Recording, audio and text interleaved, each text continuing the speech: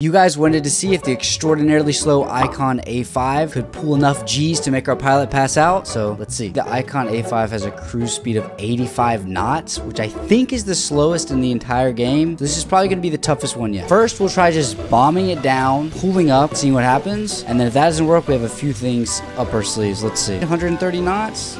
Pull. I don't think so. Next, we'll just try banking really hard. Come on. I don't think I can do it. Oh, maybe. Oh, so close. This is the actual last try. Okay, here we go. Come on, baby. Oh, we can do this time.